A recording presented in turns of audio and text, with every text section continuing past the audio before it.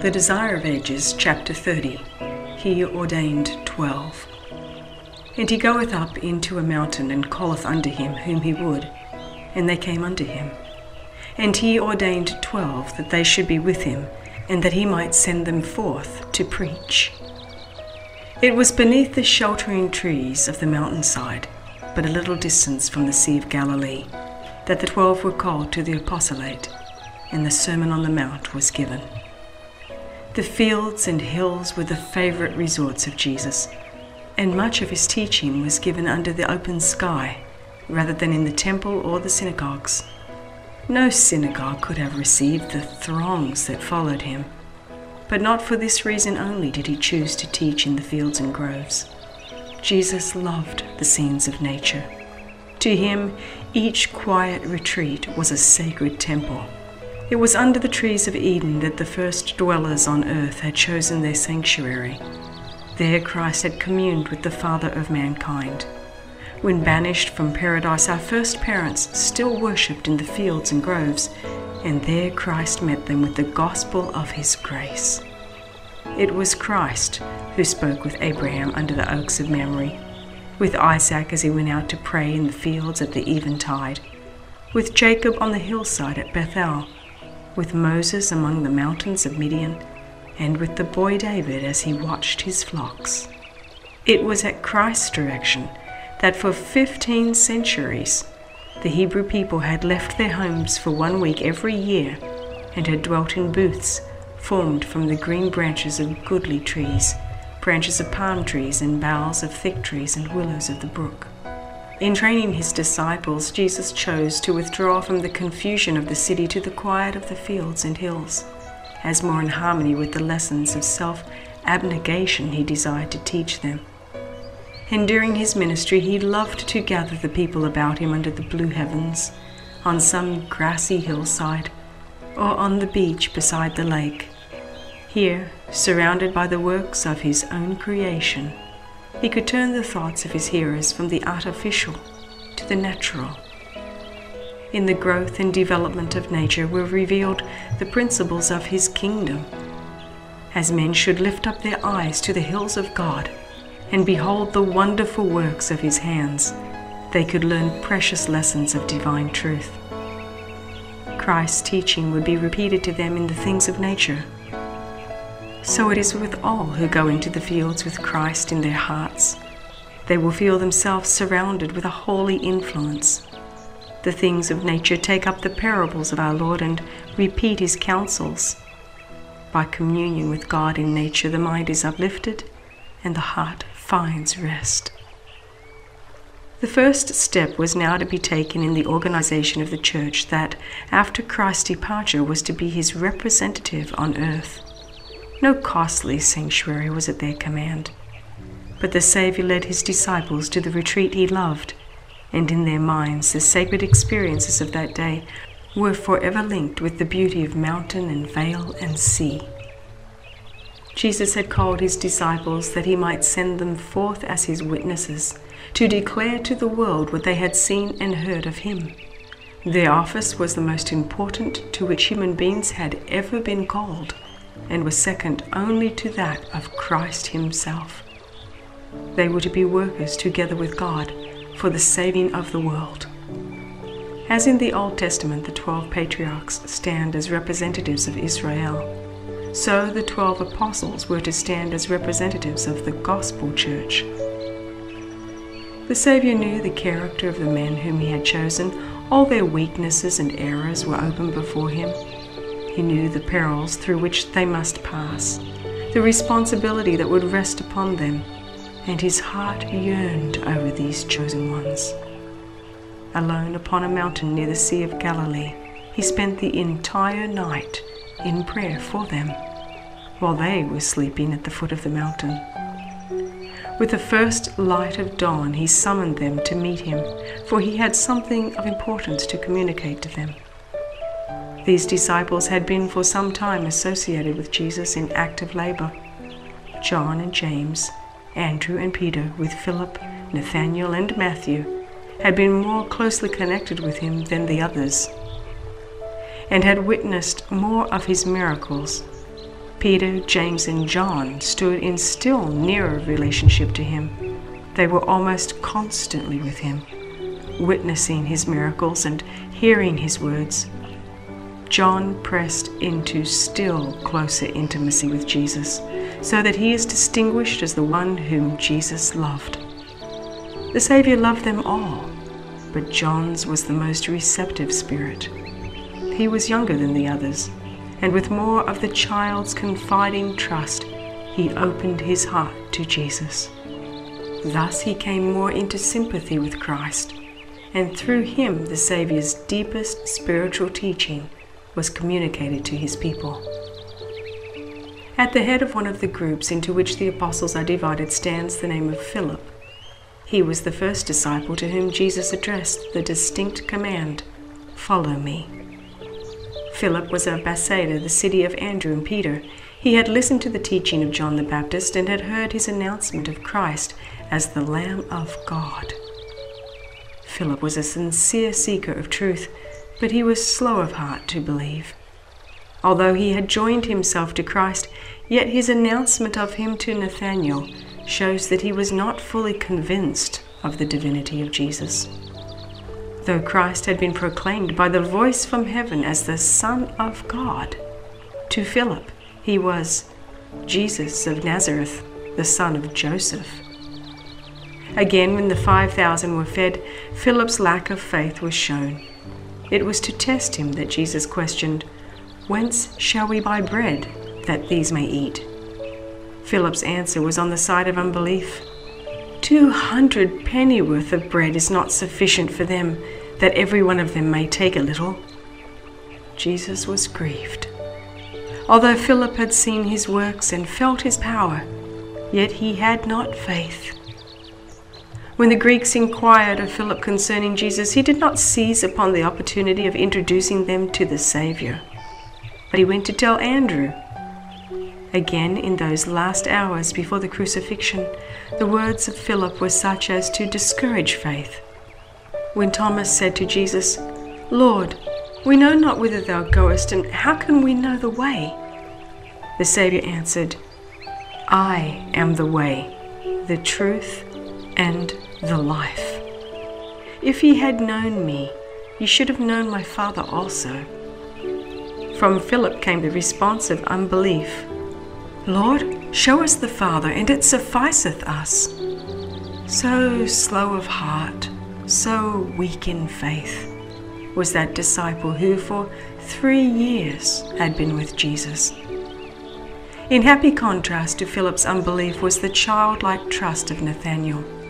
He was a man of intensely earnest nature, one whose faith took hold upon unseen realities. Yet Philip was a student in the school of Christ, and the divine teacher bore patiently with his unbelief and dullness. When the Holy Spirit was poured out upon the disciples, Philip became a teacher after the divine order. He knew whereof he spoke, and he taught with an assurance that carried conviction to the hearers. While Jesus was preparing the disciples for their ordination, one who had not been summoned urged his presence among them. It was Judas Iscariot, a man who professed to be a follower of Christ. He now came forward, soliciting a place in this inner circle of disciples. With great earnestness and apparent sincerity, he declared, "Master, I will follow thee whithersoever thou goest." Jesus neither repulsed nor welcomed him, but uttered only the mournful words, "The foxes have holes, and the birds of the air have nests, but the Son of Man hath not where to lay his head." Judas believed Jesus to be the Messiah, and by joining the apostles he hoped to secure a high position in the new kingdom. This hope Jesus designed to cut off by the statement of his poverty. The disciples were anxious that Judas should become one of their number. He was of commanding appearance, a man of keen discernment and executive ability, and they commended him to Jesus as one who would greatly assist him in his work. They were surprised that Jesus received him so coolly. The disciples had been much disappointed that Jesus had not tried to secure the cooperation of the leaders in Israel. They felt that it was a mistake not to strengthen his cause by securing the support of these influential men. If he had repulsed Judas, they would, in their own minds, have questioned the wisdom of their master.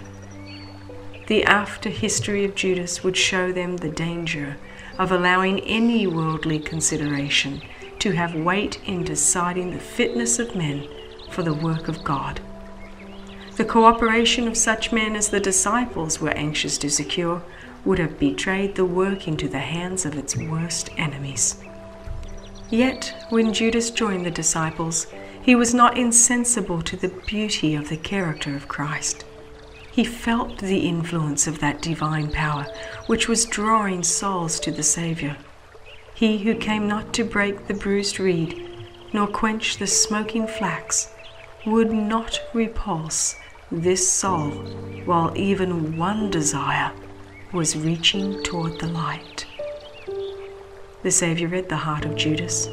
He knew the depths of iniquity to which, unless delivered by the grace of God, Judas would sink.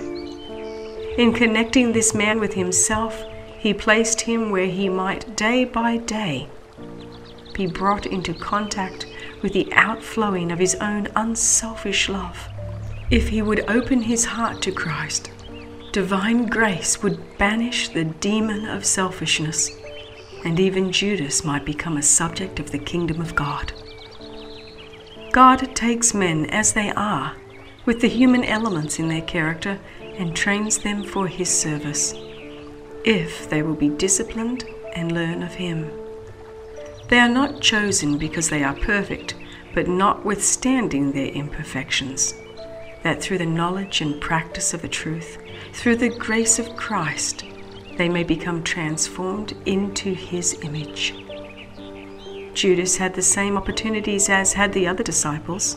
He listened to the same precious lessons, but the practice of the truth which Christ required was at variance with the desires and purposes of Judas, and he would not yield his ideas in order to receive wisdom from heaven. How tenderly the Savior dealt with him who was to be his betrayer. In his teaching, Jesus dwelt upon principles of benevolence that struck at the very root of covetousness. He presented before Judas the heinous character of greed, and many a time the disciple realized that his character had been portrayed and his sin pointed out. But he would not confess and forsake his unrighteousness. He was self-sufficient, and instead of resisting temptation, he continued to follow his fraudulent practices. Christ was before him, a living example of what he must become if he reaped the benefits of the divine mediation and ministry. But lesson after lesson fell unheeded on the ears of Judas. Jesus dealt him no sharp rebuke for his covetousness, but with divine patience bore with this erring man, even while giving him evidence that he read his heart as an open book. He presented before him the highest incentives for right doing, and in rejecting the light of heaven, Judas would be without excuse. Instead of walking in the light, Judas chose to retain his defects. Evil desires, revengeful passions, dark and sullen thoughts were cherished until Satan had full control of the man. Judas became a representative of the enemy of Christ. When he came into association with Jesus, he had some precious traits of character that might have been made a blessing to the church.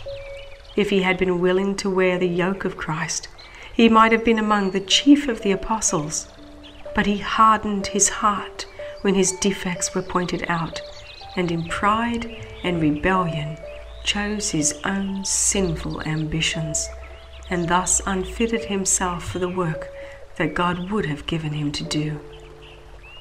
All the disciples had serious faults when Jesus called them to his service. even John, who came into the closest association with the meek and lowly one, was not himself naturally meek and yielding. He and his brother were called the sons of thunder. While they were with Jesus, any slight shown to them aroused their indignation and combativeness. Evil temper, revenge, the spirit of criticism were all in the beloved disciple. He was proud and ambitious to be the first in the kingdom of God. But day by day, in contrast with his own violent spirit, he beheld the tenderness and forbearance of Jesus and heard his lessons of humility and patience. He opened his heart to the divine influence and became not only a hearer but a doer of the Saviour's words. Self was hid in Christ. He learned to wear the yoke of Christ and to bear his burden. Jesus reproved his disciples. He warned and cautioned them. But John and his brethren did not leave him. They chose Jesus, notwithstanding the reproofs. The Saviour did not withdraw from them because of their weakness and errors. They continued to the end to share his trials and to learn the lessons of his life. By beholding Christ, they became transformed in character. The apostles differed widely in habits and disposition.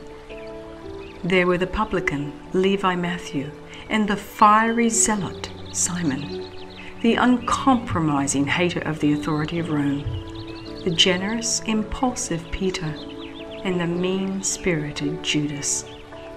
Thomas, true-hearted yet timid and fearful, Philip, slow of heart and inclined to doubt, and the ambitious, outspoken sons of Zebedee with their brethren.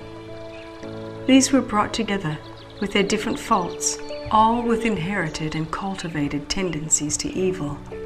But in and through Christ, they were to dwell in the family of God, learning to become one in faith, in doctrine, in spirit. They would have their tests, their grievances, their differences of opinion.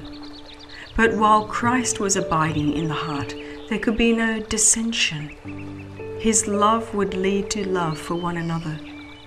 The lessons of the Master would lead to the harmonizing of all differences, bringing the disciples into unity till they would be of one mind and one judgment.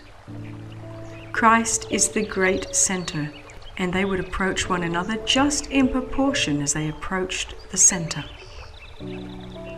When Jesus had ended his instruction to the disciples, he gathered the little band close about him, and kneeling in the midst of them and laying his hands upon their heads, he offered a prayer, dedicating them to his sacred work. Thus the Lord's disciples were ordained to the gospel ministry. As his representatives among men, Christ does not choose angels who have never fallen, but human beings, men of like passions with those they seek to save. Christ took upon himself humanity, that he might reach humanity.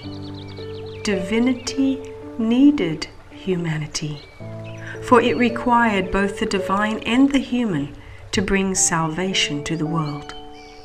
Divinity needed humanity, that humanity might afford a channel of communication between God and man. So with the servants and messengers of Christ, man needs a power outside of and beyond himself to restore him to the likeness of God and enable him to do the work of God. But this does not make the human agency unessential. Humanity lays hold upon divine power. Christ dwells in the heart by faith, and through cooperation with the divine, the power of man becomes efficient for good. He who called the fishermen of Galilee is still calling men to his service, and he is just as willing to manifest his power through us as through the first disciples. However imperfect and sinful we may be, the Lord holds out to us the offer of partnership with himself, of apprenticeship to Christ. He invites us to come under the divine instruction that uniting with Christ we may work the works of God. We have this treasure in earthen vessels, that the exceeding greatness of the power may be of God and not from ourselves. This is why the preaching of the gospel was committed to erring men rather than to the angels. It is manifest that the power which works through the weakness of humanity is the power of God. And thus we are encouraged to believe that the power which can help others as weak as ourselves can help us. And those who are themselves compassed with infirmity should be able to have compassion on the ignorant and on them that are out of the way. Having been in peril themselves, they are acquainted with the dangers and difficulties of the way, and for this reason are called to reach out for others in like peril. There are souls perplexed with doubt, burdened with infirmities, weak in faith, and unable to grasp the unseen. But a friend whom they can see, coming to them in Christ's stead, can be a connecting link to fasten their trembling faith upon Christ. We are to be laborers together with the heavenly angels in presenting Jesus to the world. With almost impatient earnestness, the angels wait for our cooperation, for man must be the channel to communicate with man. And when we give ourselves to Christ in wholehearted devotion, angels rejoice that they may speak through our voices to reveal God's love.